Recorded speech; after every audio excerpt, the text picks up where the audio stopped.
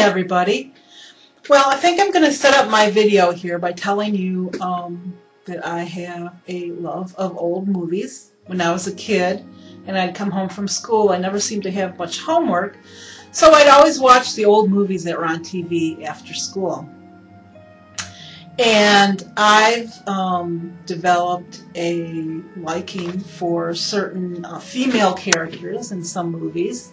Some of these films I did see when I was a kid, and a few of them I just discovered recently.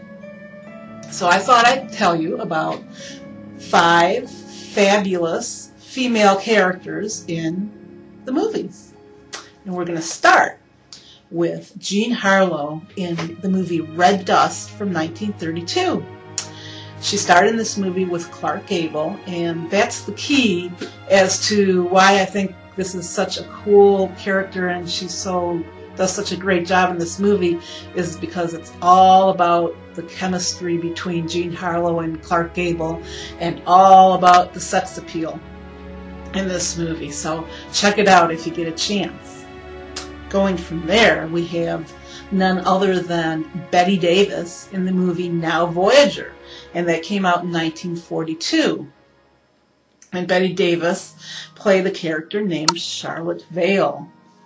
Now, Gena Harlow's character was all about the sex appeal, but the characters coming up next that I'm going to tell you about all seem to be women who are looking for a place in the world, trying to find their place and how they fit in.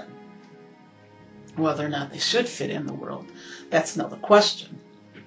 Charlotte Vale in Now Voyager, that character, she was kind of a homely, mousy woman who had to go away to a hospital and try to make a new life for herself. I love the movie, and I think you might enjoy it too. From there, we have, I believe it's The Member of the Wedding, 1952, based on a book by the Southern U.S. female author Carson McCullers. And the character in that movie is Frankie, played by Julie Harris. And Frankie is a young woman, 12 or 13 years old, and she has to find a way to deal with her sister getting married and find a way to deal with growing up.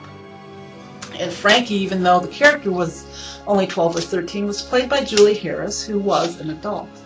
And I believe she may have played this in the theater as well. Maybe an obscure movie. I don't know if many of you have seen it, but check it out. Carson McCullers, also check out her books. From there, we have, of course, none other than Audrey Hepburn as Holly Golightly in Breakfast at Tiffany's. And this came out in 1961. And Holly Golightly came from a rural area and decided to leave and make a life for herself in the big city. And of course, you know, Audrey Hepburn, she's classy, she's beautiful, and Holly Golightly was just a perfect character for her to play. Classic movie, probably many of you have seen it. Watch it again, you know, if you have, and check it out if you haven't.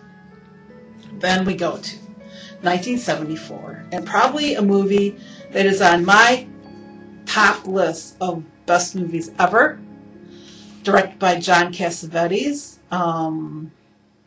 Maybe obscure, I don't know. I don't know if any of you have seen it. A Woman Under the Influence with Gena Rowlands playing Mabel Longetti. And I love Mabel, I love Gena Rowlands, and I love this movie. Mabel, she's quirky, she's unique. I think she probably knows her place in the world, or whether she fits in, or whether she should or shouldn't, or whatever. I don't think she has a problem with herself, but other people don't know how to fit her in, you know, into their lives and how to deal with her. Great movie. Please, if there's any of these 5 movies that you want to check out A Woman Under the Influence. Again, Came out in 1974, starring Gena Rowlands and Peter Falk as her husband, and directed by John Cassavetes.